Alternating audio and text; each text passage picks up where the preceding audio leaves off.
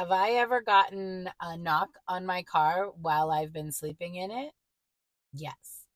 In Washington State, for a while during COVID, they weren't kicking you out of parks after like hours. You kind of knew you could stay there and sleep there if you needed to.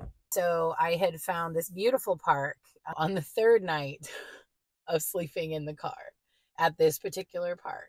I did get a knock. On the first two nights, I got there well later than when the park closed.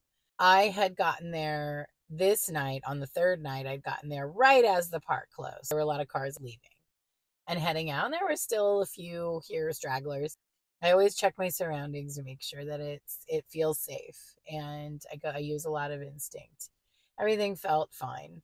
Get everything set up, and I get in the car. I sleep in the passenger side in the back. I have a mattress roll that rolls out, and it's very comfortable. Somewhere during the pandemic, I gained the ability to just fall asleep almost immediately. And so I boop, boop, out. I hear on this window. And I'm like, oh God, what do I do? And my first instinct was, pretend you're not home. How? That's not going to work. I will pretend that I am a big, strong man. And so I went, who is it? Who do I think I am? Who is it? Like, that's just, oh, a man is in the car. I'd better scurry off.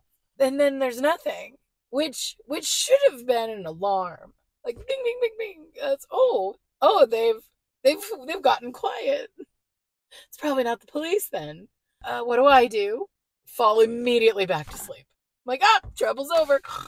And I was fully back to nighttime, and I hear a knock, except this time on the window where my face is.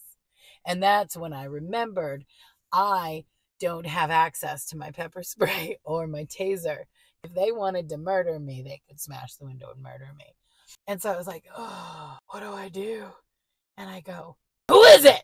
And they go, were you who I was talking to earlier on the internet?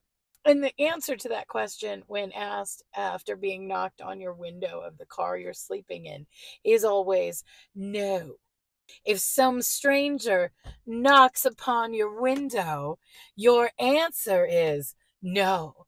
And so my answer was no. And the response was, oh, sorry. And then they left. And all I can imagine is, who the fuck was that guy talking to on the internet? Like, that's the thing, is I was indeed speaking to people on the internet earlier in the day, and they were strangers. It was on a dating app. Just to clarify, I do not want to date on a dating app. Anyway, so I had indeed spoken to some people earlier in the evening, but at no point was I like, hey, come on over for a quickie in the Prius. If you lay real flat, you might be able to get it in. No, I've never. Way to go if you're getting laid in these cars, but this is not a come by and hang out kind of situation.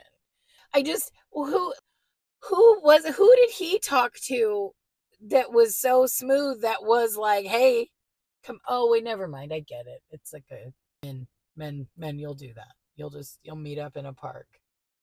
I can only assume he was cruising and looking for a date. But his approach was a very kind and quiet, and not nearly as scary as if he had been there to murder me or the police. So that's the story.